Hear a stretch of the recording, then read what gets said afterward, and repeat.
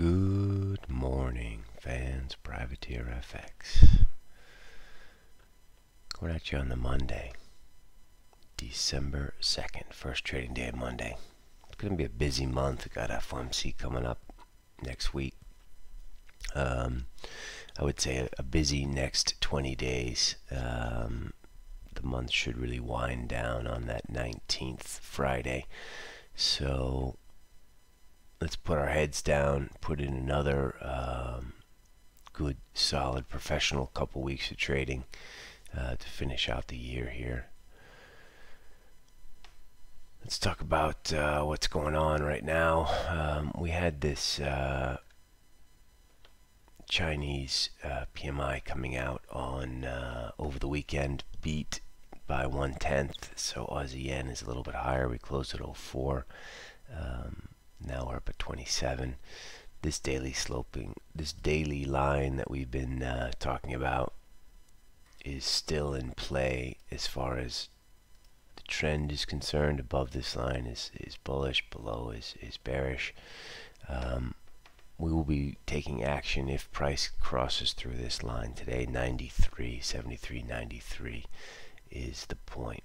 That's sort of 0.4% away, a long way in vol terms in these conditions. So let's be careful with that. But this is what we're looking at in the Aussie yen. Euro dollar printed a bullish day.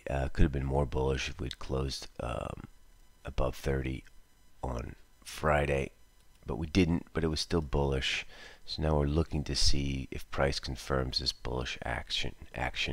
130.30 will confirm for us. We'll start to work on longs in euro dollar if we get above 130.30. We do have manufacturing PMI and Lagarde speaking today, so that could move the euro, but we're not going to get our hopes up. 10-point range overnight. Dollar yen not doing much, mildly higher on the Chinese beat.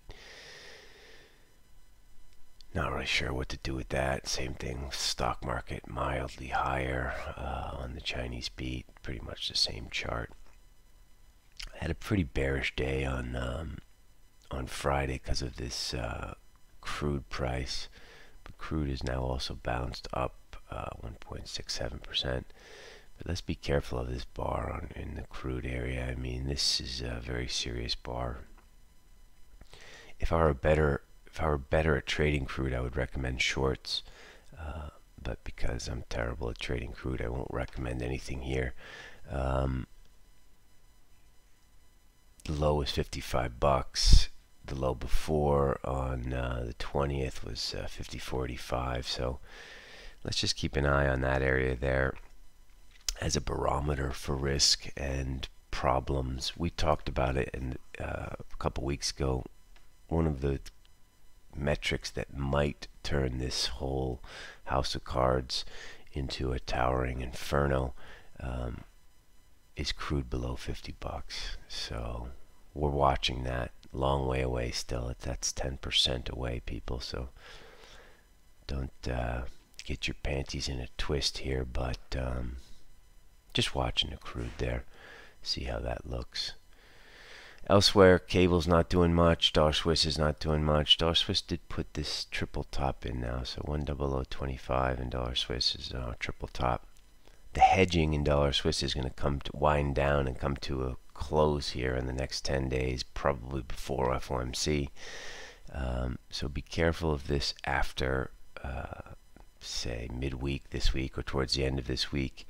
The natural hedging that we've been talking about is going to come to a close. We don't know when, we don't know how much has already been done. This could surprise a lot of people at the end of the year if Dollar Swiss shoots higher. I have no idea why or how that would happen, but if it does, this would surprise a lot of people. Same thing on the gold chart, still 20 bucks away, but prices down through 45 would surprise the hell of out of a lot of people. So let's keep an eye on that.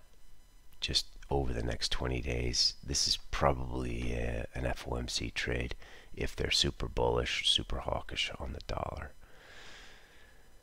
Focus today is euro dollar and Aussie yen, so we're seeing if euro dollar can climb through 30. If not, we do nothing, and we're going to see if Aussie yen can climb down through 73.90, these lows here. Otherwise, we're just going to be waiting and watching these numbers, see how they come out, and listening to Lagarde. She's speaking in the afternoon, European time. I won't belabor the point here. Good luck today, people. Make some dough. Have a good month. And I'll talk to you guys all tomorrow.